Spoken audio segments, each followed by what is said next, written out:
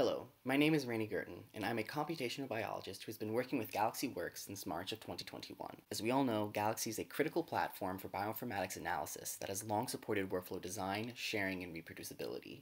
With its growing community, Galaxy has seen an increase in the number of published workflows, not only on public Galaxies, but also in papers.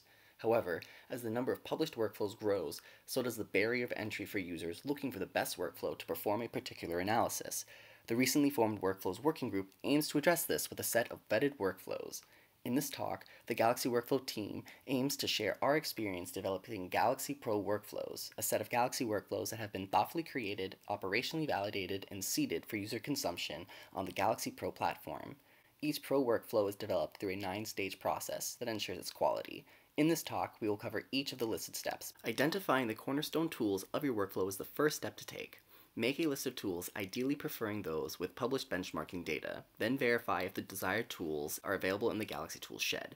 When a tool or version is not available, the latest tool version should be wrapped and then submitted to the Tools Intergalactic Utilities Commission GitHub repo.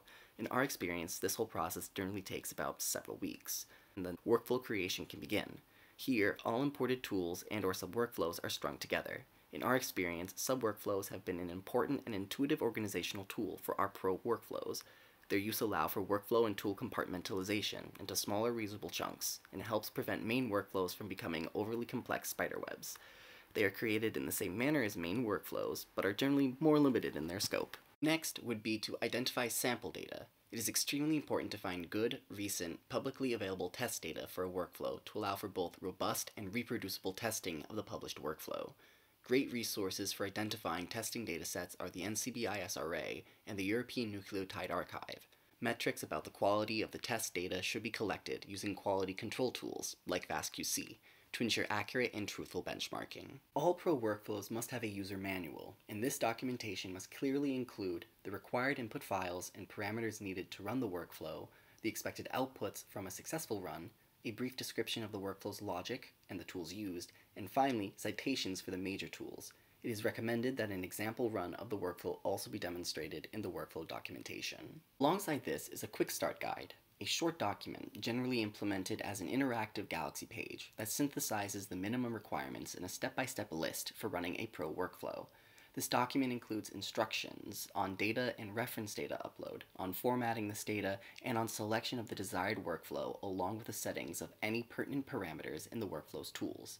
This document aims to provide users with a quick startup guide that allows them to set up a run of their data of interest through a workflow, all in under 15 minutes. This will allow for easier testing of different Pro workflows for compatibility with their desired analysis. At the end of a Pro workflow, there is a report template that collects and displays data from the workflow in a standardized way. Apart from providing this data in a human-friendly and readable format, standardized reports facilitate an ecosystem of reproducibility and data accessibility. These report templates aim to help users get a high-level understanding of their results at a glance. Once a workflow is operational, data sets for quality benchmarking can be obtained. It is best practice to evaluate analysis results versus a known truth, so that the quality of the results can be assured. These datasets can be either found by identifying publicly available datasets with trustworthy published analysis results, or made by simulating sequencing data from a pre-established ground truth and evaluating based on that. It is also important to conduct resource usage benchmarking on the workflow, notably in terms of runtime and CPU and memory usage. By running the workflow with different parameters and on different data, and measuring their respective resource usage, this benchmarking aims to provide the user with a high-level insight on what their prospective analyses could need in terms of resources and runtime.